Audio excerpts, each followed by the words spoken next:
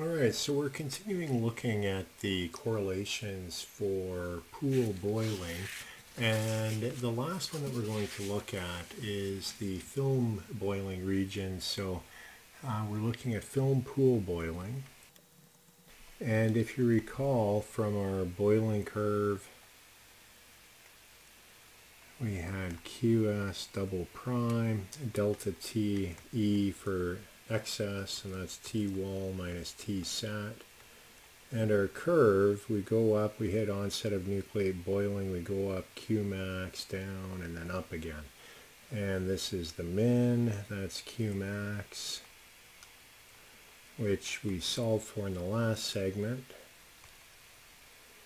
And we also had something that enabled us to go from onset of nucleate boiling up to Q max, and that would be nucleate pool boiling in there, where you have discrete bubbles and then you get jets and columns going up.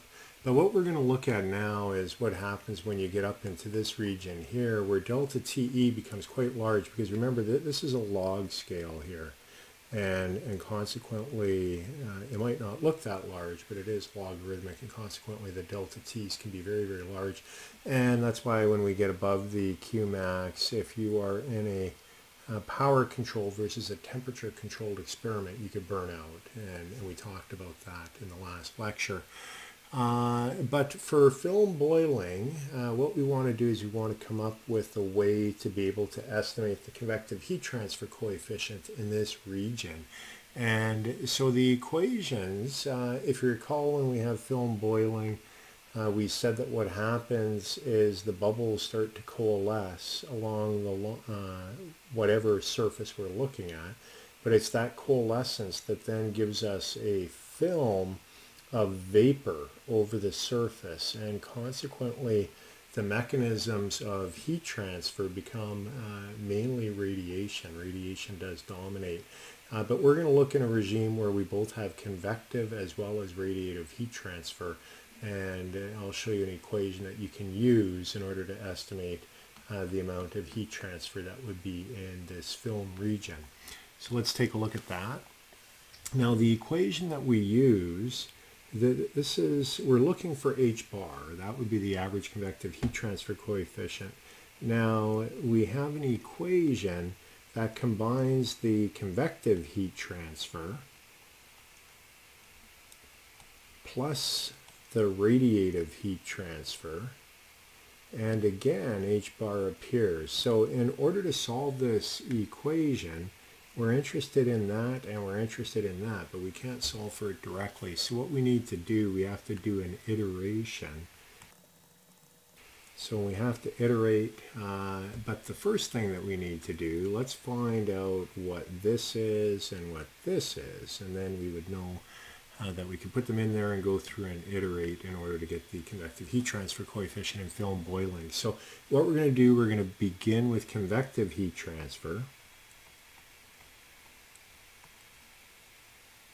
And for this, we have a Nusselt number. And you know what I'm going to do? I'm going to put it on the next slide just because I'm running out of space here. I want to have it all in one space. There we go.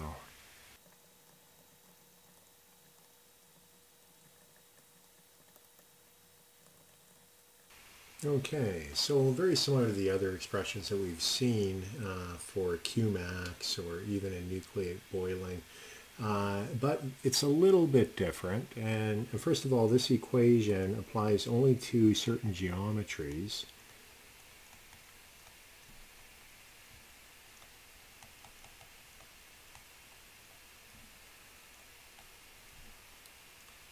So it applies to cylinders and spheres, and the value of C, notice we have this constant here, and so C depends upon the geometry.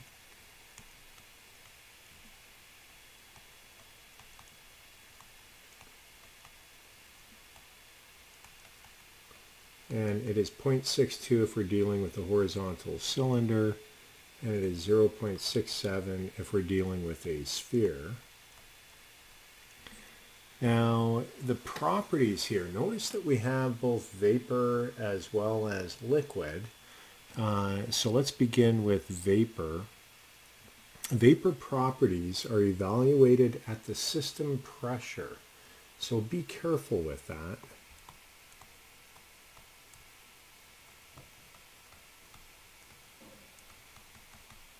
And the reason why I say be careful about that is because if you're at atmospheric pressure and the temperature is 2, 3, well, no, it'd be higher. It'd be, let's say, 400 Kelvin, 500 Kelvin, something like that.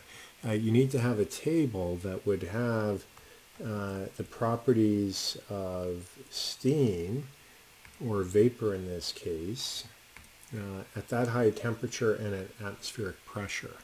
So, but you evaluate it at the system pressure and at the film temperature, which we saw quite often when we looked at natural convection as well as forced convection. We've seen that many times before. So that is how you get the vapor properties.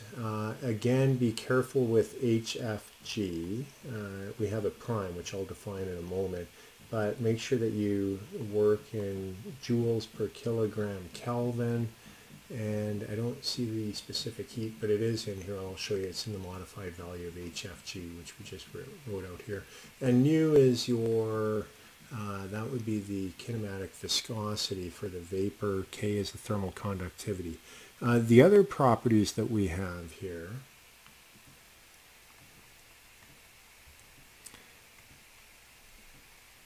HFG and rho liquid are at the saturation temperature of the liquid that we have. I assumed it's water. It's not always water.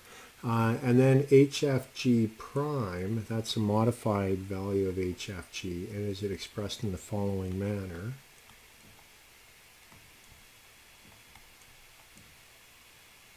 And that's where you have the specific heat of the vapor, and make sure you use that in joules per kilogram Kelvin, or it will mess you up.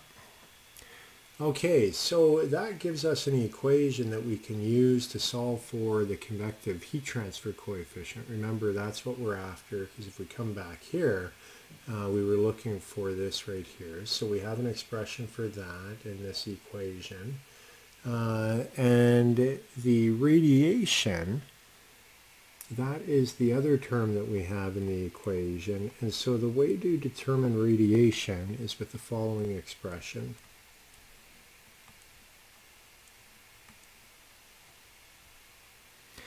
That is the Stefan Boltzmann constant. It is not the surface tension. Don't get that mixed up. Epsilon is the emissivity.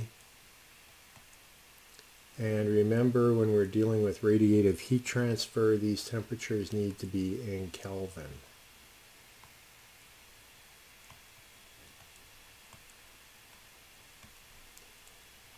So that is how you determine HRAD. You take both of those, you take the value of H convective, and then you plug it into this equation here.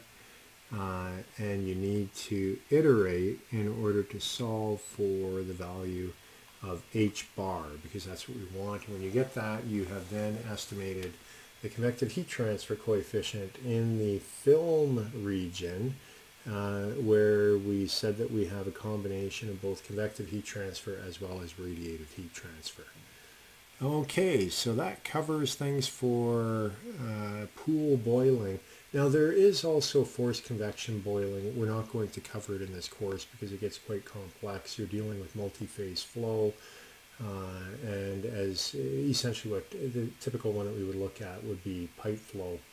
And there you would have fluid flow going through a pipe, but you would start with liquid flow. It would probably be turbulent, but you would have your liquid flow, but then eventually you're going to start getting bubbles forming, and then multi-phase flow is going to go through different regimes, and so we can have we can have bubbles, dispersed phase bubbles, We can then go into slug flow, plug flow, where you might have vapor here and then a liquid, and then you can eventually get to a point where you have a core annular flow where you might have a liquid on the wall and just a vapor in the middle, and then you can get to a point where you get a mist flow and then you have entirely vapor. So it's a very complex process going through the transition for multi-phase flow, and consequently we're not going to look at it in this course. That would take quite a bit of time, and it could be a course unto its own. And then if you look at vertical multi-phase flow, the dynamics would be slightly different from what we just talked about here for horizontal. So anyways, that is force convective heat transfer with boiling. We won't look at it. We only look at saturated, cool, boiling, and the correlations are the ones that we've looked at in this segment and the previous one. So that concludes boiling heat transfer. From here, we're going to be going into condensation, which is the flip side of looking at heat transfer where you have a phase change. Whereas in this case, we're going to be going from the vapor back to the liquid, and that will be condensation heat transfer. And that's what we'll be doing in the next few lectures.